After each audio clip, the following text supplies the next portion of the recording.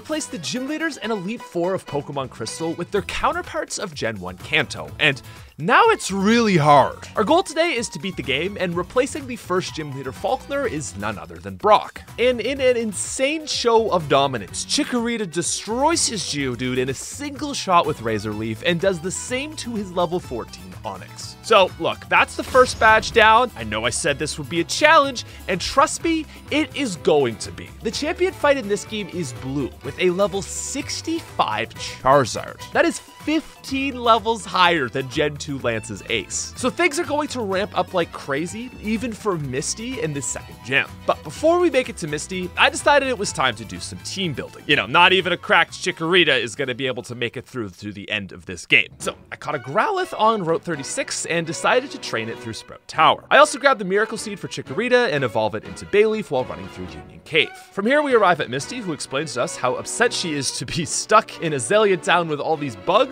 and it's at this point I think we should impose some higher stakes. And I'm not just talking these rules here. No, here is my wager. Ladies and gentlemen, for every trainer I lose to, I will give away either a copy of Scarlet and Violet or this ROM hack to one of you subscribers. All you have to do is obviously subscribe and watch to the end to find out how to claim. Now with that said, you're not going to be getting a copy from Misty, as Bayleaf is able to do some serious cooking this fight. Now Staryu goes down no problem, and while Starmie isn't free, it's kind of inevitable that we're going to win this. It starts recovering and it's able to heal more damage than I can lay out. Now from here, its Bubble Beam takes me into orange while I have it to minuscule health. And actually fearing a loss here, Razor Leaf is able to do its thing. We're able to land that 1 in 8 crit to take it down and secure badge number 2. So no free copy for you yet, but again, keep watching. I promise you, things get a lot more difficult. Now from here, our rival, not Blue, challenges us to a fight, but with the added experience of the higher level gym leaders, he's no match for the power of our Bayleaf. We then make it to Goldenrod City, where it's time to do some more team building. Now the first thing I do is I head all the way back to Route 32 to catch a level 7 Bellsprout, and then I trade it with the NPC in Violet to get an Onix. Now I don't have access to trades on our emulator, so this isn't for the full playthrough, but I get a ground Pokemon so that we can hard counter Lieutenant Surge's Raichu. As for a step towards the bigger part of the plan, I then catch a male Nidoran in National Park, which I quickly evolve into Nidorino. Not able to learn Dig, we give it Mud Slap along with teaching the whole squad Headbutt, and it's now time for Lieutenant Surge taking the place of Whitney. Nidorino starts with some great luck, taking out Voltorb and only losing 20 HP. Surge's Pikachu is up next, and at only level 18, it's also no match for us. Raichu, however, isn't gonna be so easy, as its Thunderbolt one-shots Nidorino. From here though, with immunity to electric, all Raichu can do is quick attack as we hit Screech, and oh no, it has started double teaming. All right, well down goes Rocky, but Raichu is sitting at a -6 defense, so all we have to do is land a shot. Unfortunately for us, that's the same for Raichu, as it's able to take Growlithe out in one shot as well. Fortunately for us, Bayleaf, okay, thought its time was over? Absolutely not. The GOAT of this run so far resists electric, is able to eat a Thunderbolt sandwich, spit out the bones, and land a merciless headbutt to finish off this fight. Badge number 3 secured. Also, may I add, I just love Surge's dialogue here. He's like, yeah, I gotta make you wait because of the code, but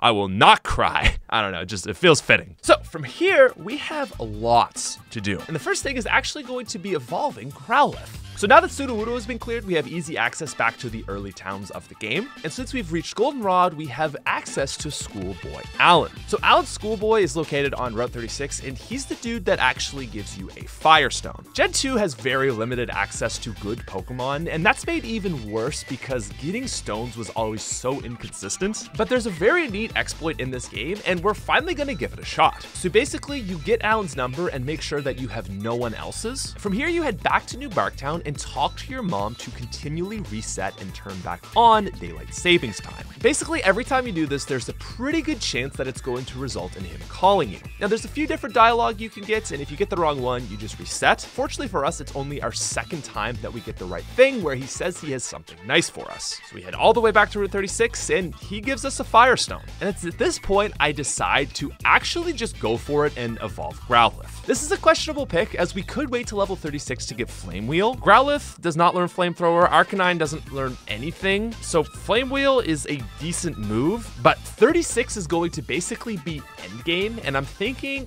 it's just not worth it. So instead of holding out for Flame Wheel on a terrible Growlithe, I just decide to crank our base stats up to 550 and go with the Arcanine. From here, we fight our rival in the Burnt Tower, take out the Kimono Girls to give us Surf, and now it's time to take on the 4th gym leader, Erica. So she leads a 29 Victory Bell, and yeah, okay, Ember doesn't even do half. From here, she gets a nice Stun Spore off, but fortunately her Acid doesn't even do 20 damage. And she goes for a Hyper Potion as Arcanine lays out Ember after Ember to take it down. From here, we manage to get one more off on Vileplume before it locks itself into a Petal Dance. And at this point, I'm thinking, great, it's locked into a grass move, we can just eat that, we're not at risk of poison attacks. Unfortunately, I land a crit Headbutt Flinch to unlock itself from Petal Dance, and now it doesn't even get the Fusion. It then lands asleep, and knowing that it knows the move Acid, I swap into Nidorino to take the incoming damage, but it actually Petal Dances, which is also fine. From here, Nidorino lands 2 headbutts to take it down. Next, Nidorino goes to sleep by Tangela, but manages to wake up and land a Mud Slap before going down.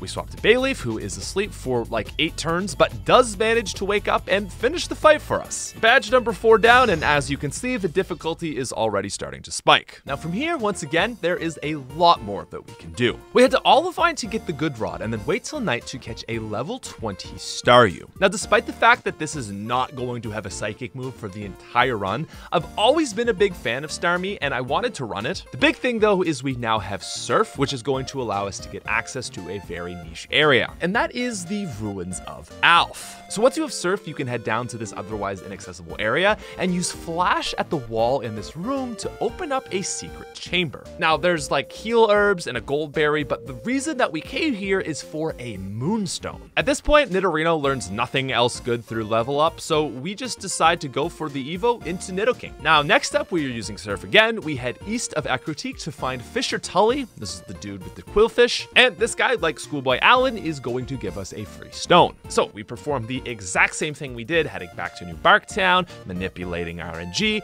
and eventually he gives us a Water Stone. So boom, Water Stone in, Staryu doesn't learn anything else good, we go for the instant evolve on Starmie. And I gotta say, like, even at this point, I'm feeling great about this team. One thing I wanted to do with this run is kind of divert from the standard Gen 2 team, and I feel like we're doing a really good job of that so far. Now, at this point, I also teach Nidoking Thunder and Ice Punch, and we give Arcanine Dig. And since we're already over here in Mahogany Town, and our level is severely hurting for the next gym leader, I decide to just head north, take on the Red Gyarados, and talk to Lance. The Rocket Hideout, one way or another, is just always easy. It's super low level, but it is still gonna help to get our team up at least a little bit. And really, through here, nothing of note happens. It's just a bit of experience. Speaking of levels, we could actually, at this point, take on Price, but unlike in Gen 2, he is actually set to the 7th gym leader of Gen 1, who is Blaine, who has a level 47 Arcanine. So yeah, we decide to head west to get some more training in first. Now, the plan is to head to Chuck's replacer Koga, then Jasmine's replacer Sabrina, and then finally we'll do Blaine. But before that, guys, I'm sorry, I have one more detour to make. Alakazam is a scary Pokemon. It's not quite as scary as Gen 1 Pokemon, but it's still very scary. Sabrina, as a whole, is looking real scary. So with her in mind, I actually take another detour to pick up Eevee from Bill in Goldenrod, and then I trade my red scale with Mr. Pokemon for an EXP share. This isn't gonna be the only scary Alakazam for this run, so I figure getting the dark type Pokemon Embryon will be super useful, both as a hard wall to Sabrina and Blue's Alakazam. So after a long grind session through the mid game, we finally make it to Koga, who seems to be a little confused on his identity, but that's neither here nor there. So the difficulty spike is starting now, as he leads with a level 37 Coughing, out-leveling our Eevee by 8. Now, I lead with some super cheeser strats on Eevee to lower its accuracy, and then swap Nidoking, since it cannot get Toxic, which is Koga's main strategy.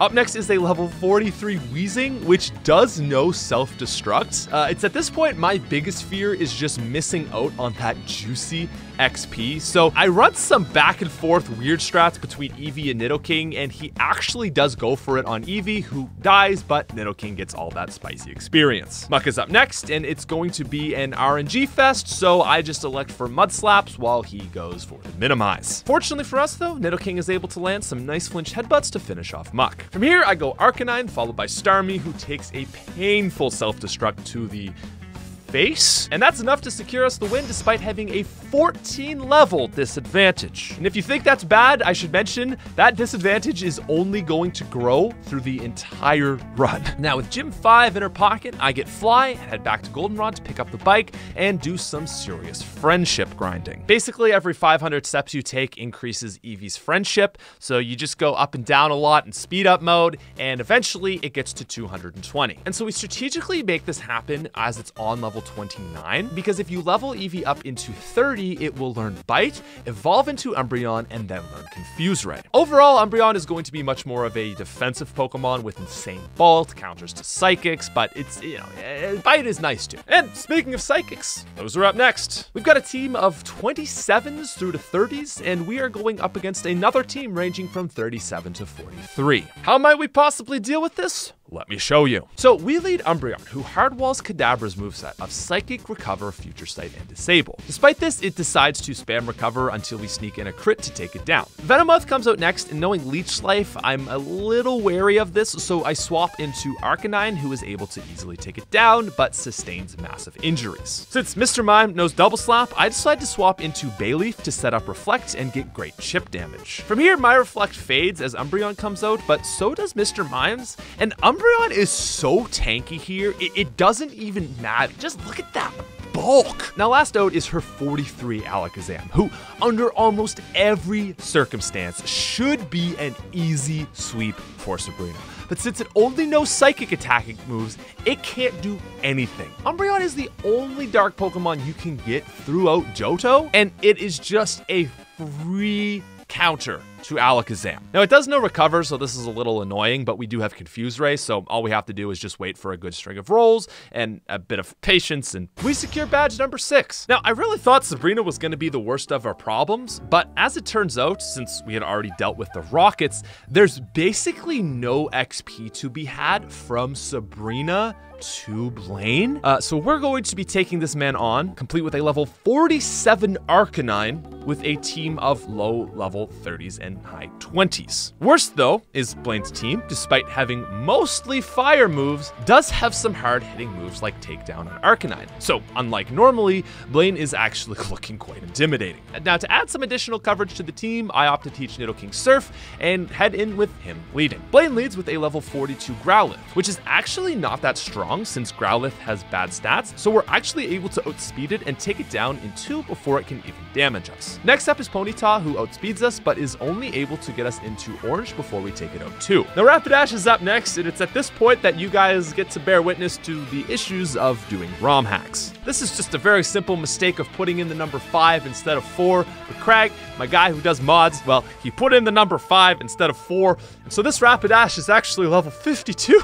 Rather than 42. Now, I'm not one to back down from a challenge, but this is looking nearly impossible. So to make this at least a little fair, I opt to just allow myself to use 2 heals. That's just to tip the odds back into relative fairness, I think. And after dodging a takedown, Starmie is able to finish Arcanine off with the Surf. I understand some of you may feel like that's cheating, but considering that Rapidash had an extra 10 levels over already being like 12 levels higher than us, I don't know, man, that feels pretty fair to me. Anyway, Blaine hands us a badge number 7 along with Icy Wind, who we teach to Starmie. Now next up are the Rockets again, and this provides us with a pretty good opportunity to get some levels. Overall, like Arrival, the final Rocket bosses are here. They are not much challenge at all after that last fight. So there's not really much worth mentioning here, apart from the fact that we get enough money to buy Fire Blast from the casino and teach to Arcanine. From here, it's a relatively straight journey through Ice Cave to Blackthorn, where our final badge awaits us. This final team has a legit 50, which we will obviously not be using items for, but overall, with our team having some nice moves to combo, I'm actually feeling pretty good about this one. We pull up to the gym with none other than the legend Giovanni waiting for us, who explains that he has been called back. We lead Meganium and destroy his level 45 Rhydon. Up next is Nidoqueen, who exchanges Body Slam paralysis with me before I swap to Starmie, who's able to take it out in one shot. Up next is Rhydon, his ace, who goes down to a single Surf from a Pokemon 15 levels lower than it. From here, Dugtrio is able to land a Magnitude 7, but also goes down to Surf. And not even the King of Nidos is able to stand up to us as we ruthlessly destroy the leader of Team Rocket,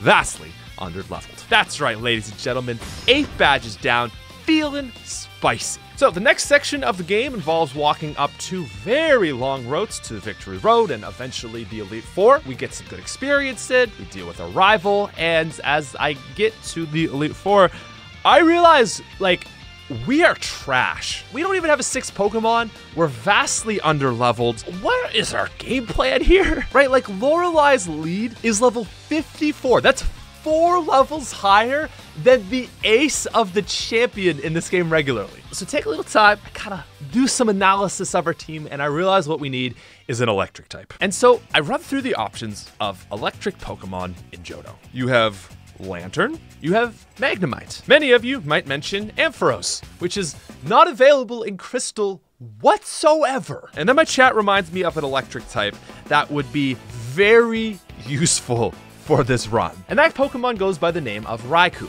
the legendary beast. Now, normally I'm not one for using legendaries, but considering what an absurd disadvantage we're at, it feels all right to me. So for anyone that was wondering, the most optimal way to catch the legendary beasts is fly to Ecruteak and then head down through the following 3 routes. Run a Super Repel and have a Pokemon that is in the 30s so that the only Pokemon that it can appear are Entei and Raikou. And once you get to the route that's like just above Goldenrod and you've checked that grass, head back to Ecruteak and just that's how you do it. That's how you find these guys. I spent like an hour not doing this and we never found anything. And within like 2 minutes of trying this strategy, we find Raikou.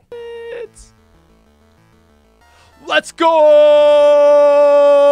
That was such a grind, but that was so satisfying. And so there you have the 6th member of our team. Not even really that good, just something that you didn't have to grind. Anyway, Lorelei is up to start and she leads Dugong. Raikou is able to do some pretty nice damage to take it out and then one-shot her Cloyster.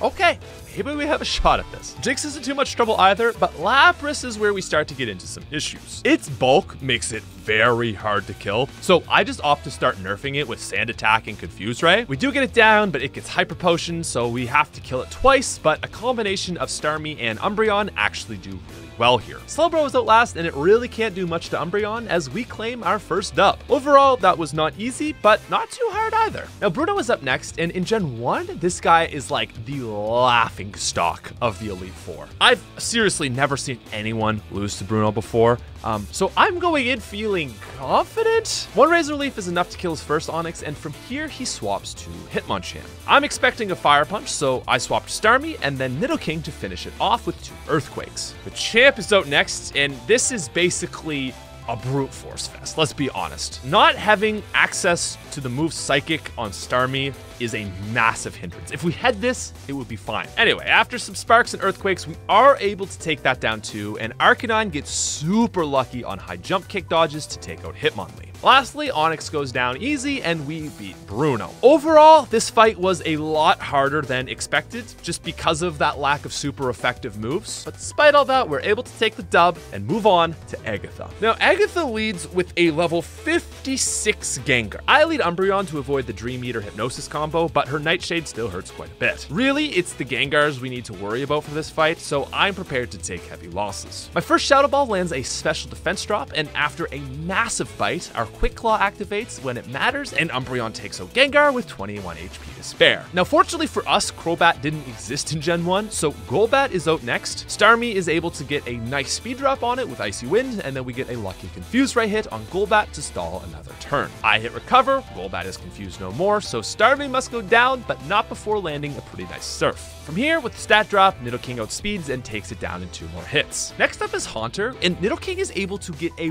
1-hit KO Earthquake on this guy. Gengar is out next. I swap Arcanine, who is actually able to get a burn on her level 60 Gengar. Gengar is able to get off a Hypnosis, however, so we swap Raikou and finish it off with a Spark. Arbok is out last and is offed by another Earthquake from the king of Nidos. So that's dub number 3, and interestingly enough, this fight is our easiest yet, as we just had way more to deal with this team. And that was like my plan going in, right? Don't worry as much about the first members, prepare for the final members. So you know that wager I made about giving away a copy of Scarlet and Violet for every trainer that I lose to? Well, guys, I concede. I was in for a very rude awakening into this next fight as Lance whooped me. And it would actually take a few resets on Lance before I realized the strategy I needed. Lance is tricky because like everything has Hyper Beam. So the key to beating him is just optimizing when he uses it so that you can actually take advantage of the recharge. Anyway, I'll let you know how to enter the giveaway real soon. Here's how the fight went. So my strategy basically revolved around Raikou for this. I needed to kill his Gyarados with Raikou while not taking any damage from him. We would outspeed to take it into orange, but then he would land Hyper Beam and then we kill. And see, that's that loss of that recharge turn. You're not taking advantage of it. You're not taking advantage of it because you already outspeed and it dies. So this event actually happened on our 4th try as I hit a Para on our first Spark and he is actually paralyzed. We're able to take down Gyarados, no damage on Raikou. After this, it's the Dragonairs, where we send out Meganium because it's just super bulky and can take hits. Meganium is actually able to take out the first one, which is just a job well done for a Meganium. You really can't ask for any more than that. From here, Starmie comes out to nerf the second one with Icy Wind and Confusion, and Nidoking cleans it up on the Hyper Beam recharge. This is the other key. My first attempt, I was like, oh yeah, Starmie, special attacker, Icy Wind, gonna do a lot of damage on Dragonite, and it does a quarter. So I realized that's just not on the table. No, see, the key to Dragonite is this thing called Sand Attack with Umbreon. Umbreon is bulky enough to take a hit and land a Sand Attack, and then the Sand Attack starts sort of snowballing so you can land more Sand Attacks, and now Dragonite is like -4 accuracy. This goes beautifully. We then swap back to Nidoking to land some Ice Punches, and it goes down. Now, lastly, this is why we needed Raikou. Dragonite is scary, but honestly, Aerodactyl might be scarier. It's so fast, it's so strong, it is just like an easy sweep. So because Aerodactyl doesn't see a kill on Raikou, it isn't gonna go for Hyper Beam and instead just wants to hit Supersonics, which is amazing because the first one misses and we're able to land Sparks and actually win the fight. Ladies and gentlemen, that is the Elite 4 down with only one major run-in. Now, if you were wondering, Patrick, how do I claim the copy of Pokemon Scarlet and Violet? Subscribe to the channel, and I want you to comment. Comment your favorite niche, rare Pokemon to use through a Gen 2 playthrough. Also, if you want to play this ROM hack yourself, just follow the link through to my Twitter. It'll be right there. So, ladies and gentlemen, we have made it to the final fight, and it is now time to take on Blue. Sure, Lance may have got the best of us, but I have prepared this team meticulously for this fight, and I know that we are ready. Oh, dude, I gotta say, feels cool. Feels really cool to fight Blue, Gen 2, Elite 4 champion. Right, so Blue leads with a level 61 Pidgeot. Goes for a Sky Attack, but does not kill Raikou. In fact, Raikou is able to take out Pidgeot. Up next is Alakazam, and I just gotta say, aren't we glad we have Umbreon for this? Like, honestly, Alakazam is probably just an auto-lose condition for us without Umbreon just sweeping us, so this is amazing. Now, since it knows Recover, my strategy is to just run Shadow Ball, try to get that special defense drop. Fortunately, we don't get any special defense drops, so I just have to PP stall with Headbutt until it runs out of recovers. After that, it's just a simple matter of taking it down with Bite. Now, Rhydon is up next, who has a really bad move pool, and we just swap to Starmie, who is able to dodge the 30% accuracy Horn Drill. From here, we outspeed and land a Surf to one-shot. So next up is Gyarados, and this is a bit of a tricky one. We really don't want to lose Starmie, so I actually just opt to swap to Nidoking, take the Hyper Beam, and let it die. From here, we're able to get a free swap to Raikou. Since Gyarados has to recharge, we're able to get a free 2-shot in it and take it down. Now, Exeggutor comes out next, and Arcanine is able to get it down to red with the burn before going down. From here, we've got a very specific play we need to make. We actually swap to Starmie because we want to have it out for Charizard. Starmie is able to take it down without taking any damage, and out comes, finally, ladies and gentlemen, Blue's level 65 Charizard. 25 levels higher than us. how are we gonna do it? So Charizard has 5 Fire Blasts, and it uses its first one on Starmie. We're able to get an Icy Wind off to lower its speed. Now it's speeding, we're able to get off a Surf, and its Fire Blast actually missed. I'm thinking we got this in the bag, but the next Surf is just not quite enough to take it out, to put it down way into the red, and Fire Blast takes it out. That's number 3, if you're counting. From here we swap Raikou, and Blue, of course, heals. 2 Sparks is able to take it down into the orange before the 4th Fire Blast takes out Raikou. Now, ladies and gentlemen, we've got an Umbreon and a Meganium. And can you guess what we're gonna do here? So we actually swap Umbreon here to go for a bite and then take the final Fire Blast. Since Umbreon is so tanky, it doesn't actually kill, but Charizard's able to take us out on the next hit. And now, with a Charizard that has no more Fire Blasts left, we're able to swap into Meganium. All it can do is go for a pitifully weak Fire Spin to take us not even into orange, and a single Body Slam is enough to finish the fight. And ladies and gentlemen, that is Pokemon Crystal with Gen 1 leaders. Thank you guys so much for watching. I hope you enjoyed. Please subscribe, and I'll see you in the next one.